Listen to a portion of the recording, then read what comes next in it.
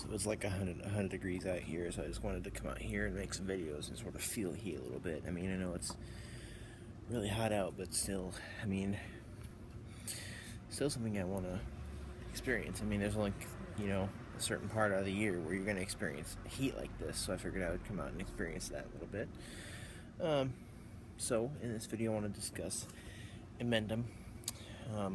Inmendham is a very popular philosophical YouTube blogger, or YouTube blogger, and he advocates positions of evilism and antinatalism. And I watched him maybe a few years ago, and then I stopped because I thought it was just like babble and just kind of meaningless banter between him and Kantevad and a couple others. Sometimes even with Corey Anton, but. So I stopped watching him a while back, but then recently I started watching him again. So, and I'm kind of realizing some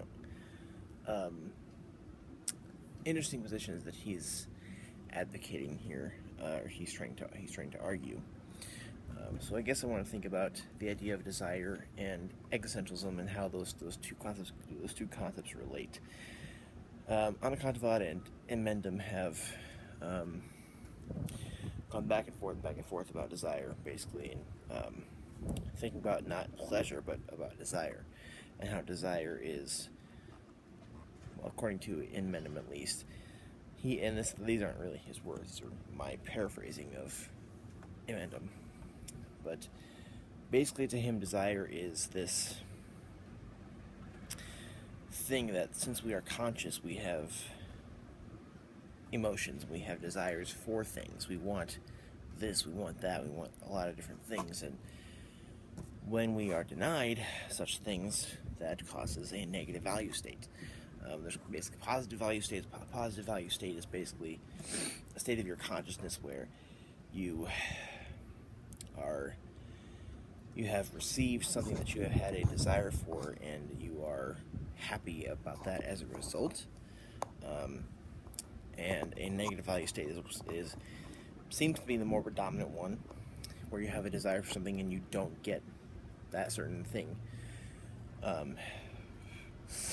And that's basically where suffering comes from.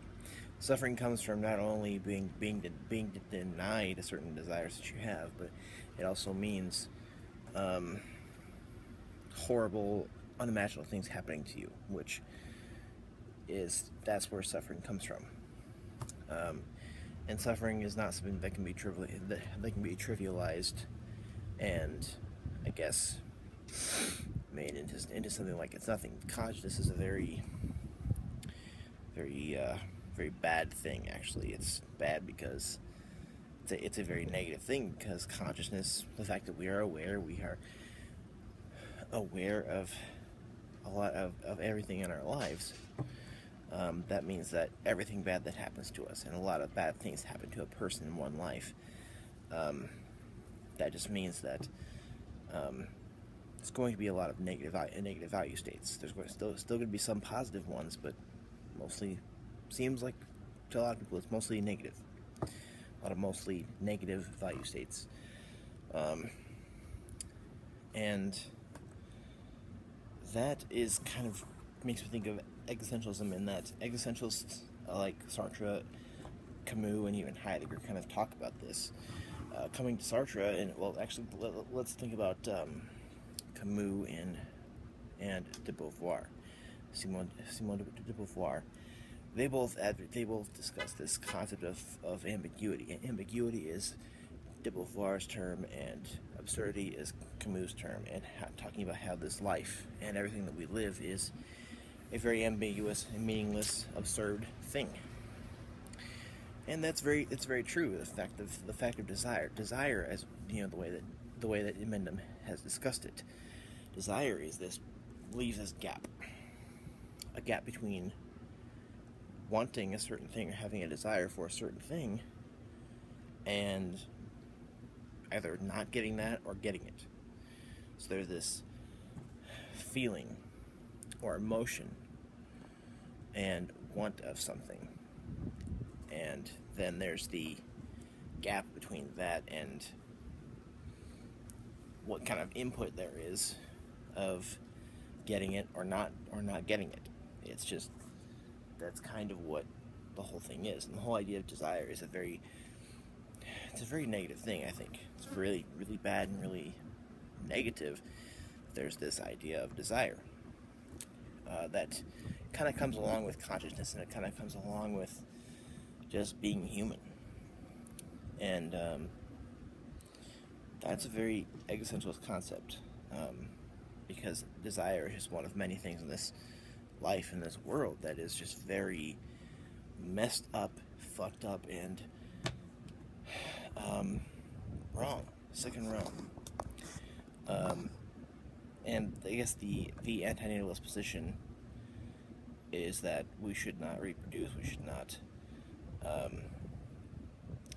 try to continue life here. We should try to diminish life, because diminishing life means the diminishing of imposition, which means that when you live, when you become a conscious person, you are being imposed upon. You are having this horrible life with mostly negative value states imposed upon you. And that's wrong. So that's kind of what the whole position is. And I do agree with, I don't hold the position, however, I agree with every reasoning behind it, with all the reasoning and all the warrant and all the backing behind it. I think it's, honestly, is, would be the most responsible thing to do for everybody who lives or could possibly live. So, let me know your thoughts on this. Let me know what your thoughts are. Inmendham and his whole project. I think he's really has a lot of good things going, and I like to watch him and think about all that stuff. So, thank you for watching.